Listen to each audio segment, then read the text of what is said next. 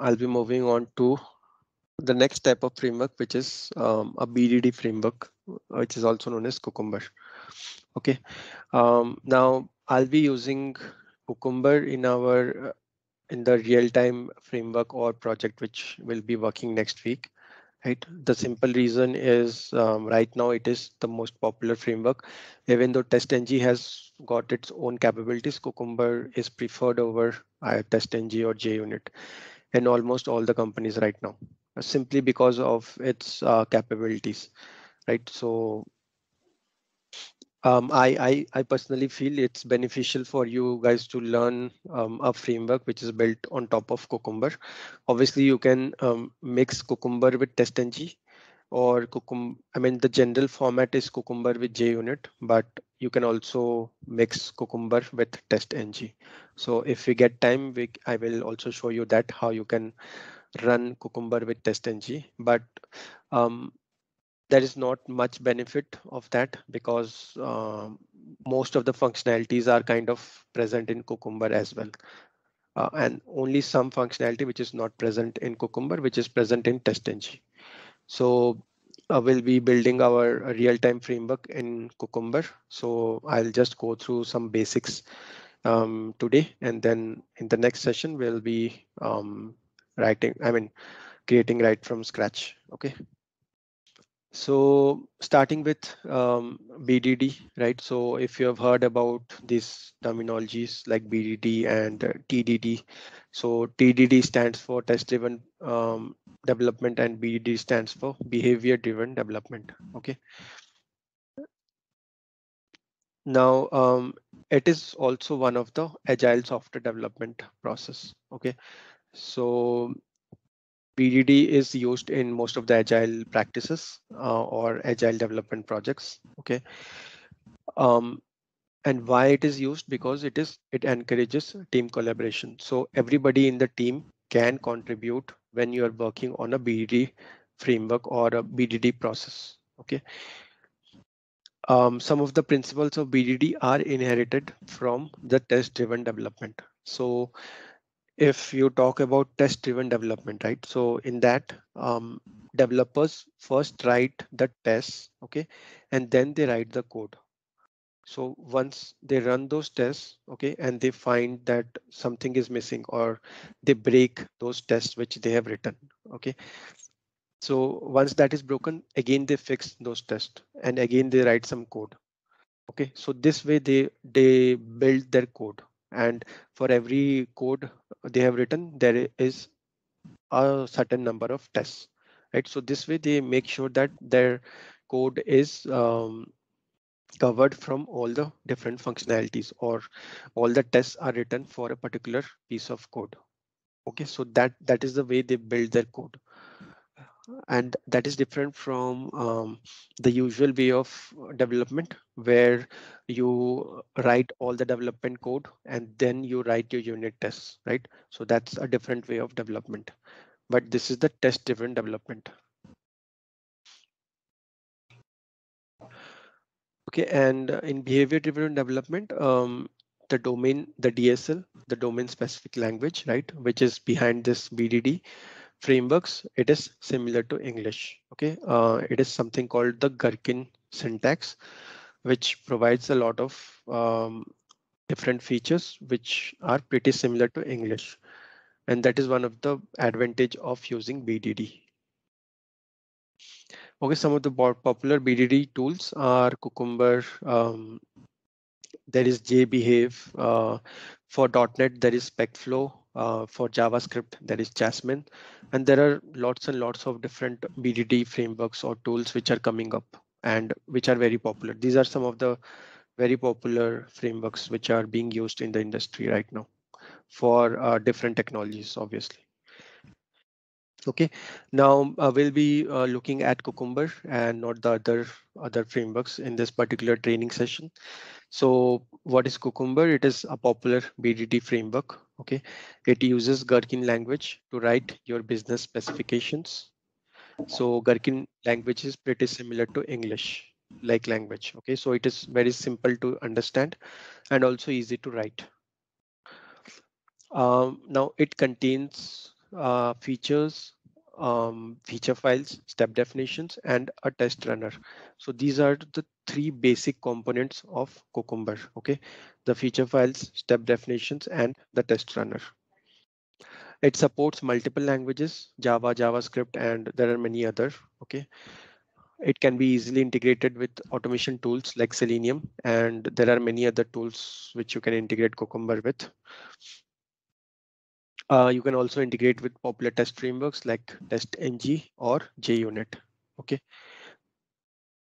And then the most important part of Cucumber, it has got very good inbuilt reporting capabilities, which is not even present in TestNG. For TestNG, you need to write um, different, I mean, you need to include different listeners in order to build these different extensive reports in HTML, but in Cucumber, you find it by default. Okay. And they provide a lot of other capabilities in terms of reporting. And also different formats of reports, like you can generate a JSON report, you can generate HTML report or other types of reports in Cucumber.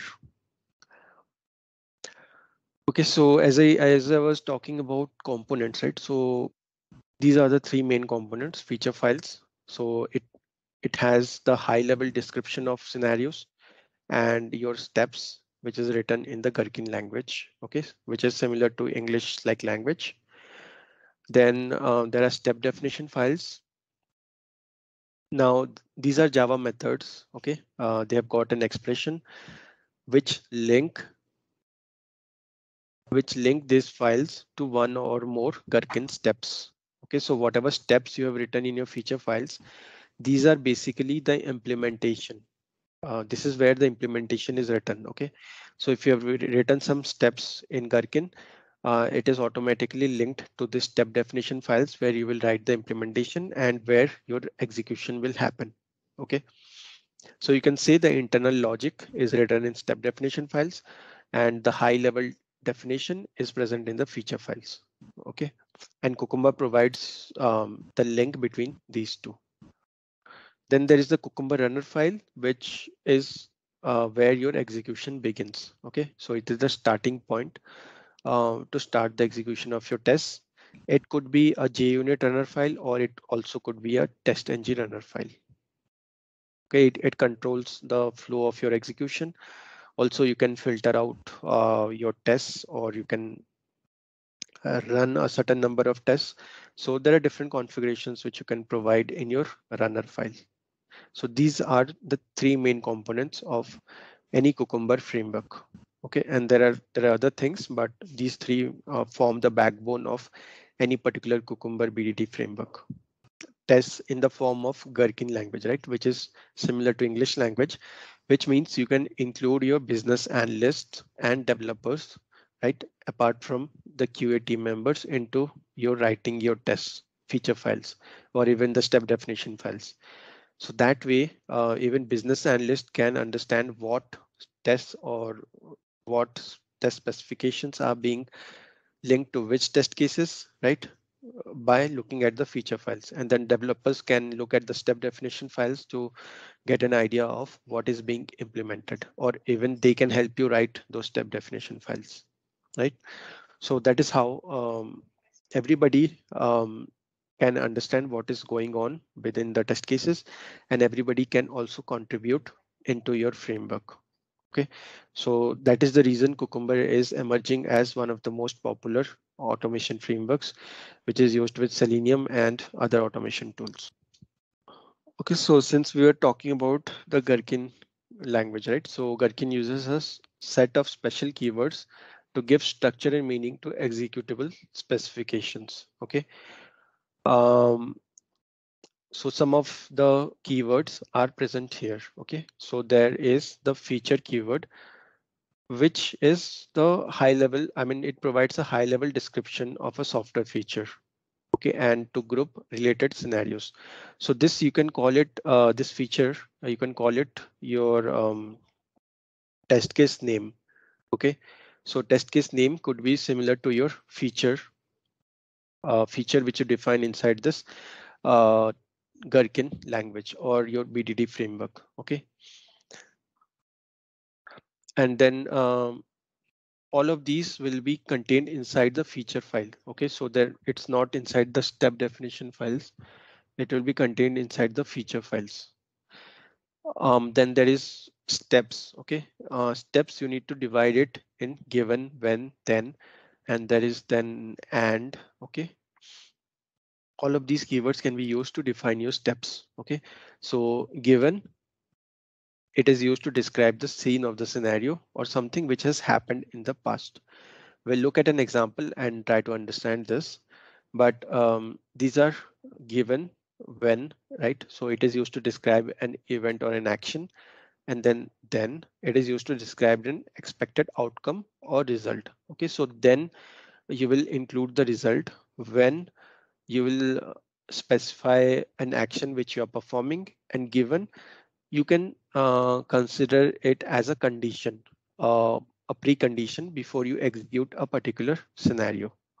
Okay, so this is how you construct your steps. Then there is also scenario. Okay, so scenario would be kind of your test case scenario name. Okay, so feature would be your test case name, scenario would be your test case scenario name. Okay, so I forgot to include it, but I will do it. Okay, so the other keywords I will explain you later, but let's first try to understand how we create a Cucumber framework, okay, and how we write this Gherkin language inside our Cucumber framework. So what does it contain? So let me create a new project here, and I will call it Cucumber.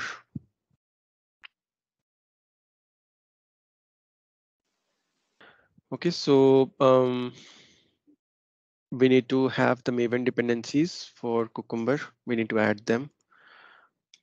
So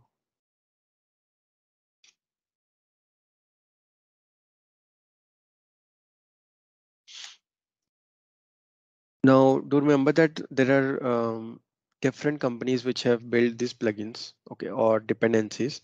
So there is one from info.kiox and there is one from io.cucumber. Okay, but I think the io.cucumber is better because they have been making changes in their last releases, which are pretty recent. Info.kiox is little bit outdated. Okay, so try to use the io.cucumber dependency when you are working with Cucumber.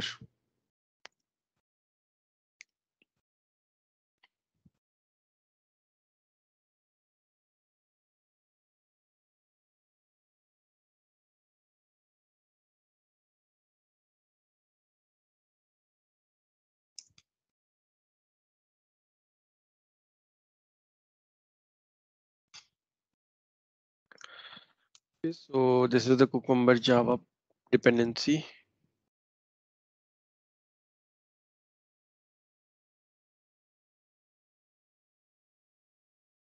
We can also use the JUnit Cucumber JVM.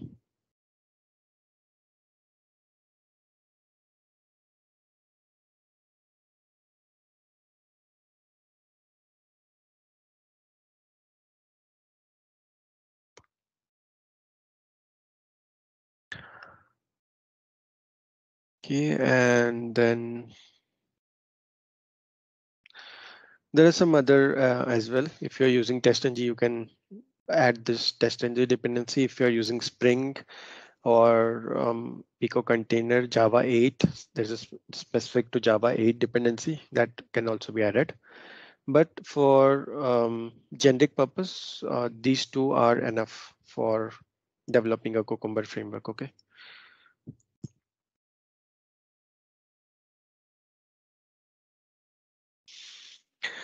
Okay, so once that is done, okay, so there is a specific uh, hierarchy which you need to follow if you are developing a Cucumber framework. Okay, so there is inside source test, right? You need to create a directory called resources, and inside this resources, you you have to create another directory called features. Okay, so this is the directory where all your feature files should be present.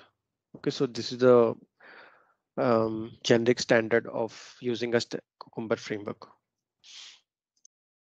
So inside this, if I want to create a Cucumber file, okay, so feature file. So all the feature files will be contained inside the features folder. So say for example, I create this login.feature. Okay.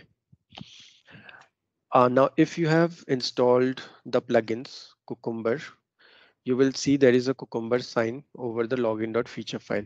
Okay, so similar signs you will get whenever you use the .feature extension for your feature files.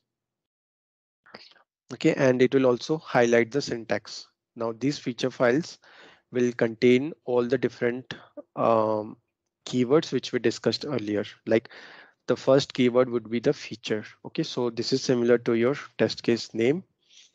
And here I will call it login user. Okay, something similar to this. So this should define what kind of test specification or test scenario you're working with. So this feature file should contain all the scenarios specific to the user login. Okay, so let's call it user login. Now, after this, you have to define a scenario.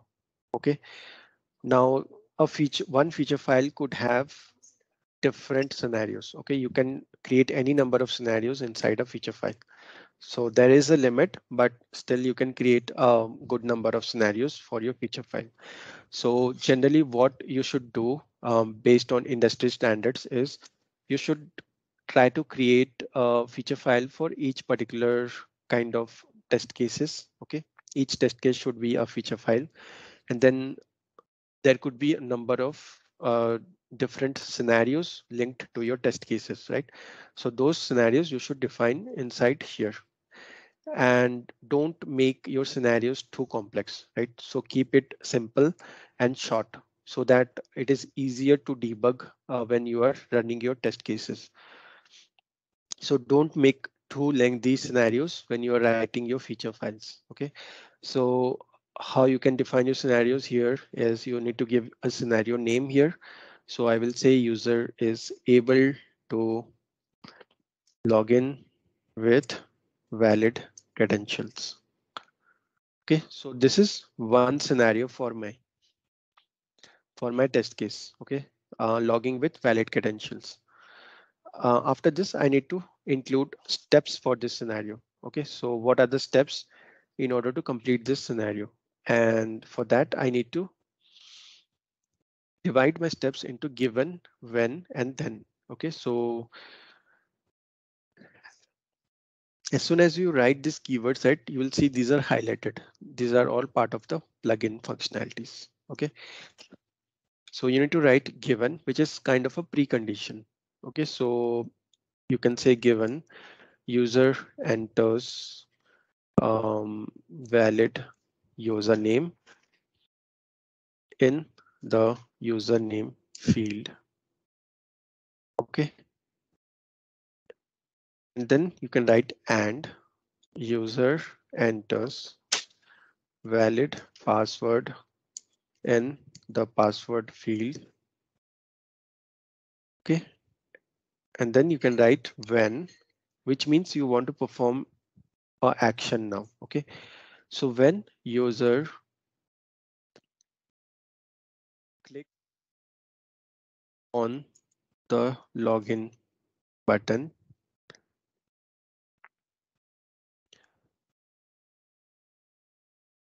okay, and then you have to write then, which means the result of your particular scenario. Okay, what will happen if user clicks on the login button? So here you have to write that user is logged in successfully. Okay, so this is how you write a particular scenario. You have to give the scenario name and then divide the steps based on given and when then. Okay, you can use and anywhere given and or when and, right? But generally this is the flow how you want to write it. Okay, so you need to think of your scenario and then divide it based on these steps. Now, unless these are not implemented, right, you have not created a step definition, it will show you that this is undefined. Okay, so and this will be highlighted in yellow color, which means there is no step definition for this steps. Okay, and similarly, I can have another scenario where I will say user is not able to log in with incorrect or invalid credentials. So this is my negative scenario. Okay, and then I can have similar steps here. I can say invalid, invalid, and user is not logged in. User is not logged in to the application.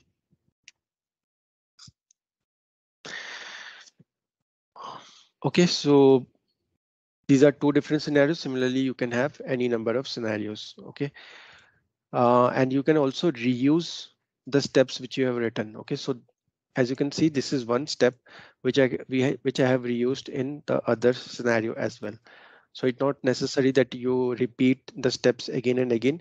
You can reuse a step which can be used in any number of scenarios. Okay, so the implementation could be just once, but you can reuse the same step for different number of scenarios and in different feature files as well. There is no restriction on reusability of your step definitions or steps in different feature files. You can reuse it as many times or across your features or across your scenarios.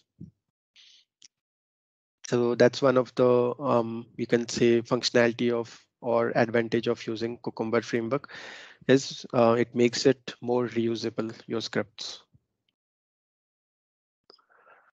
Now, so this is where your resources and feature files will be present.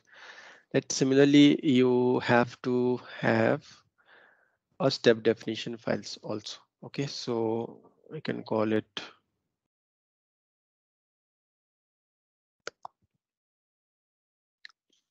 I can have a package inside this.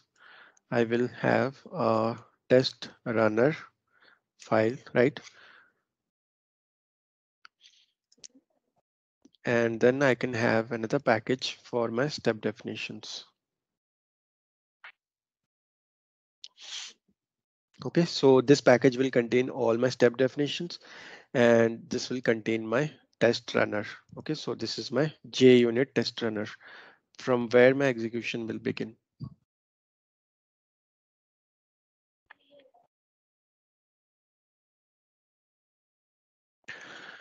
Okay, now how do you create your step definitions? Either you can do it manually, okay, or else you can also take help of the IDE. Okay, so once you press Alt Enter, right, it will give you two options: create the step definition or create all step definitions. Okay, so once you do this, right, it will give you a file name. Okay, and it will give you this file location. Obviously, you can change it based on your requirement, but if you do this, it will create all the step definitions in this particular step definition file, right? Now, sometimes it creates it in the Lambda expressions format, which may be difficult to understand if you don't are not familiar with Lambda expressions in Java. But if you don't want in Lambda expressions, if you want in simple Java language, right? So that you can do press again Control Alt Enter, sorry, only Alt Enter, and then create all step definitions, change the file type from Java 8 to Java, okay, to a lower versions of Java. You can also select the folder path here. Okay, so I can create it under step definitions, and I can also change this to login step defs. I can change the file name. Okay, so now you can see it is more kind of understandable. Okay, not lambda expressions, but simple methods which are created inside step definitions for each step. Okay, so you have to define the annotation, which is present in your step. Then you can define that exact step which you have written in your feature file. Okay, so this particular step, you can just define it here, and this way it can basically link this test method to your feature file or the given step. Okay, similarly you have to write it for all the steps. And these are Java methods inside which you have to write the implementation. Okay, so this is how a step definition file looks like. Now, for every feature file, you can create a step definition file, or you can write everything inside one single step definition file. But it is best practice is to kind of divide your step definitions into different step definition files based on your functionality or scenarios, right? So that it becomes easier to manage the step definitions. Also, it becomes easier to find them when you require that. So these are the two components of Cucumber. One is the feature file, and the other is step definition. The other important part is the test runner, right? So where your execution will begin, or where you can control your execution flow. Okay, so this is a Java file, and by default it uses JUnit. As I said, you can also use TestNG, but for that you need to implement a different interface, okay, which is defined by the Cucumber classes. Now, if you want to run it with JUnit, you need to define a notation called the run with, right? Inside this, you need to define cucumber.class, right? So that means we are running a Cucumber class with our JUnit runner. Okay. Now, apart from this, you can also define some Cucumber options. Okay, so this will basically provide you with, you can actually link your feature files and step definitions with your test runner. Okay. But if your step definitions is present inside the same package, you don't need to link it. Okay, it will be automatically linked.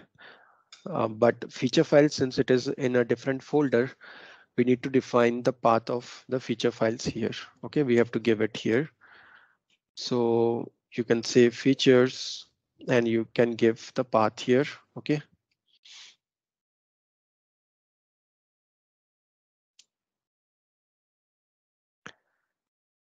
Source test resources, features. Okay.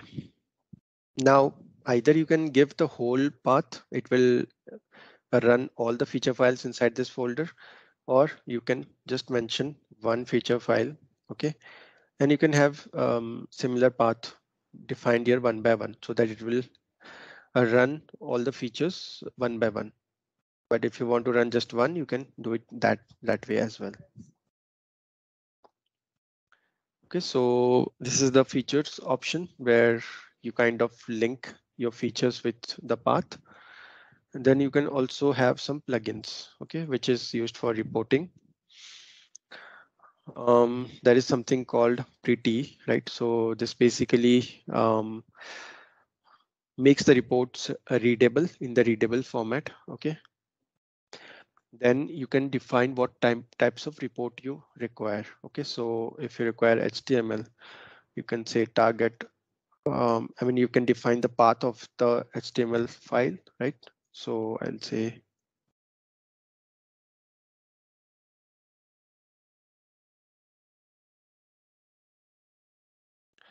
okay, so this is the HTML file which will be created. Now, if you want a JSON file, you can also do that.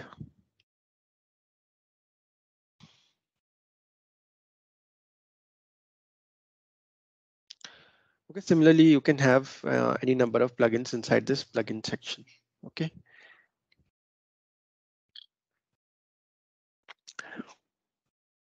And there are something called tags also. We'll learn it when we talk about tags. Okay, but this is the basic structure of a test runner file inside a Cucumber framework. Okay, now if I run it, it will still run, but we don't have any implementation for all of these features or scenarios, right? You can see it is printing all the steps here in the report. So this is just the logs where it is telling you what has passed and what has failed. But if you want to view a more detailed report, right, you can click on this, right? So this is a new feature of Cucumber where they are publishing the reports on their cloud platform. Okay, so you can um, access your reports for a temporary time period, right? Like 24 hours. It will be there in their cloud. You can also create a GitHub repository and put your reports there so that you can share it with your team members. I will tell you how you can do that as well. Okay. But for publishing these reports, you have to include these properties in your project. Okay. Or you can also use this annotation for JUnit, which is Cucumber options publish equals to true.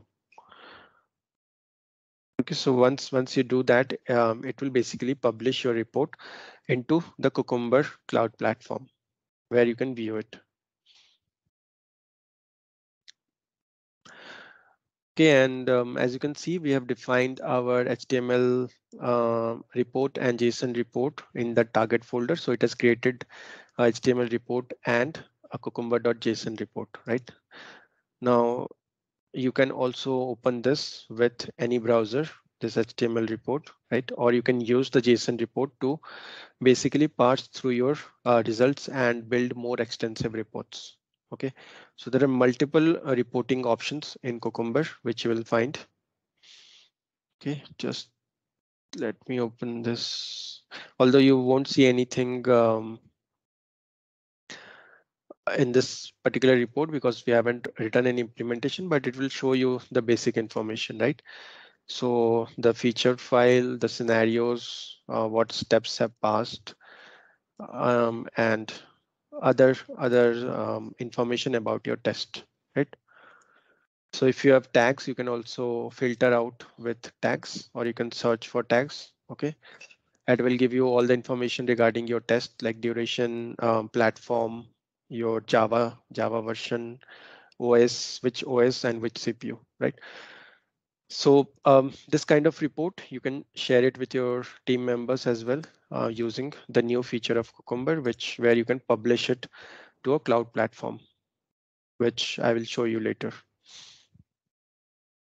So so this is a basic kind of structure for your Cucumber framework if you're developing, right? So you can write all your scenarios inside your feature file, and then you can write all the step definitions, and then you can execute it from the test runner. Cucumber it's an open source framework, right? So this is an additional functionality which they have released recently. So they allow you to publish your reports, right, which on their cloud platform for a limited period of time.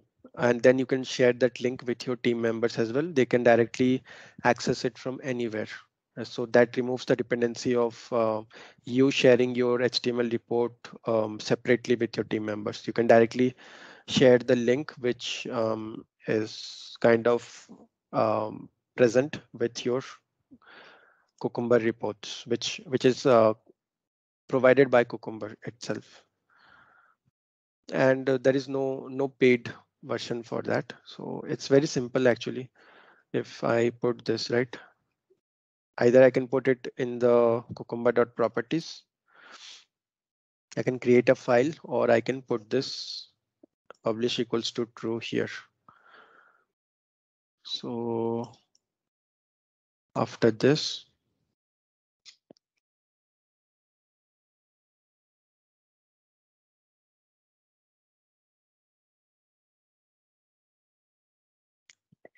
okay, so as you can see, a customized link is presented for you. I mean, they create a customized link for your particular report and it is present in their cloud platform. This report will self-destruct in 24 hours. So they only provide it for 24 hours, this particular link.